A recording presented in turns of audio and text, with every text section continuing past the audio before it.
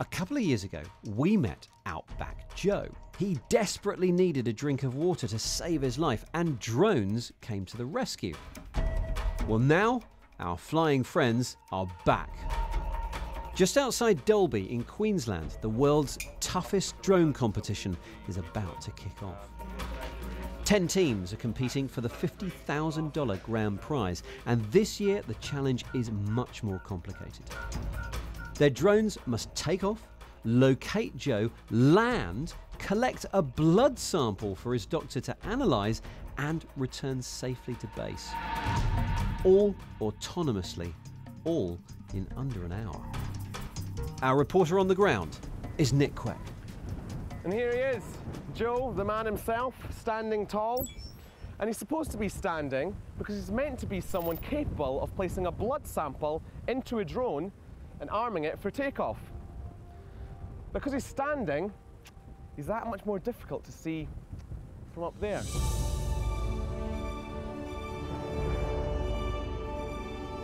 And that's just one of the many complex aspects of this treacherous challenge. The big difference between this challenge and other drone challenges around the world is the great distances involved. So the teams are flying about 23 kilometres to get to this site. It's then very challenging because it's a very cluttered environment. We've deliberately put Joe in an area where the ground's pretty rough. There are very big trees around, there's farm buildings, so that makes it extremely difficult. And then they've got to fly another 23 kilometres to get back. To be in with a fighting chance, teams have come up with all shapes and sizes of winged warriors. So, as the race begins, let's cross to Nick. First up is Canadian couple Forward Robotics, who hope to fly to victory with their custom drone duo.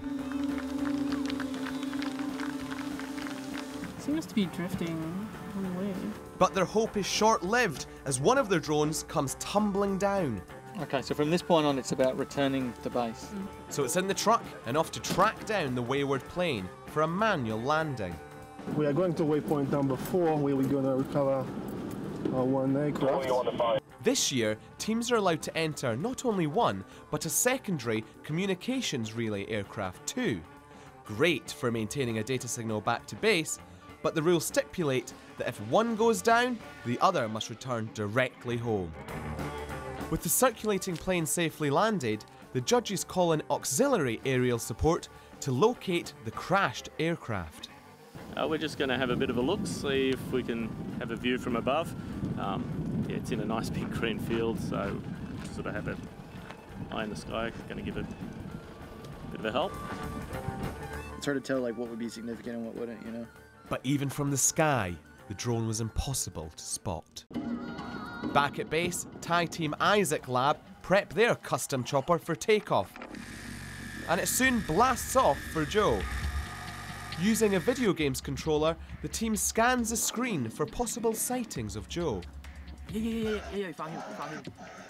On the left. They found Joe, but then disaster strikes. Smoke. It's coming down.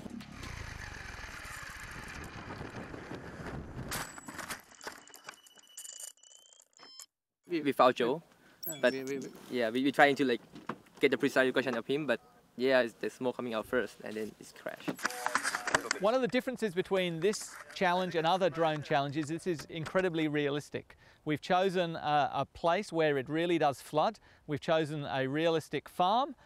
We've chosen a totally realistic terrain, and there are tall trees, there's uneven ground, and the distances are about the same sort of distances that you would get between a cut-off area and a flood and the town. So it's the realism we're after here, and getting teams to develop the technology so they can actually solve the problem in the real world. And being cut off from healthcare is a real-world problem. The drone tech developed here could one day be life-saving. As part of the challenge, teams have also had to invent novel blood-carrying compartments with detailed instructions on how to use them.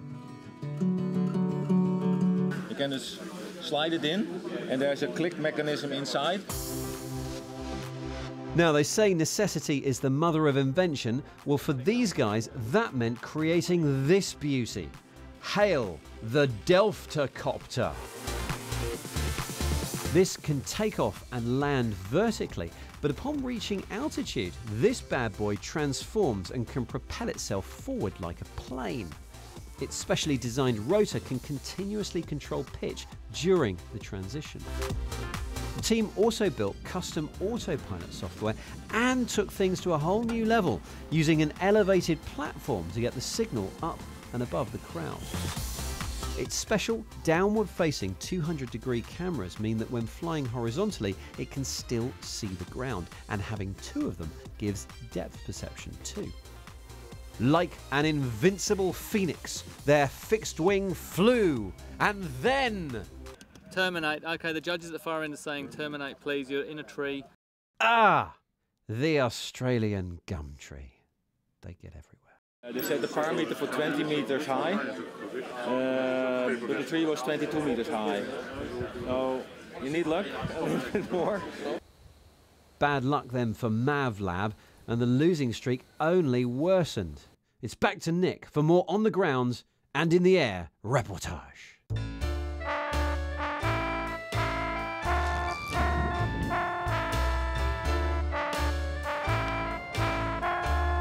With so many crashes, a storm is brewing.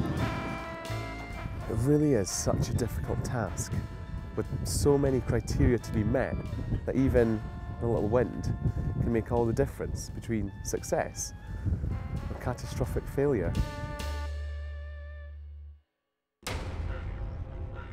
So what of reigning champions Canberra UAV? They won the last challenge, and they've returned with a souped-up version of their fixed-wing plane Felix. They've added vertical takeoff and landing with 8 independent props, ensuring it stays airborne if one of them blows, and a chopper to beam signal back to base. Team captain Andrew Tridgell developed the VTOL autopilot software that most of the teams are using, mentoring the many keen for an upper hand. The search pattern is actually a complex butterfly type pattern, cloverleaf with 5 petals, and that's how we approach Joe from every angle to remove the systematic errors in the position estimation. And he's off! On board, Tridge has developed a special Joe detection system, which analyses photos for any unusual objects. These are then highlighted to him, and Tridge does a visual study on each. But he's soon feeling the heat. No moving the truck, please. I need the shade. Yeah, I've got Joe. Yes, they've got him. While on board, it's now a race against time to get back. Touchdown! Mission complete.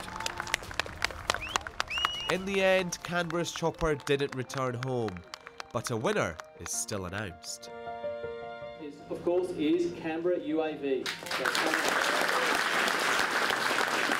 Everyone that got their aircraft flying was a winner in this competition. It was a tough challenge, and we didn't finish the mission, but as a team I think we did very well, and I think all the teams that got here did very well. This event has been just absolutely amazing, so thank you so much. It's a great achievement, but there's still clearly a lot of work to do before drones can autonomously perform such complicated tasks. So, what will the next drone challenge hold?